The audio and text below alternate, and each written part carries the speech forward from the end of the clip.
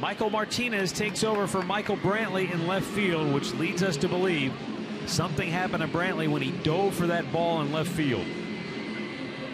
Now, he did come up to bat, so potentially, Rick, something could have happened on the swing or when he was running down to first base. But, you know, that was an all-out effort. He landed fully extended. You just wonder.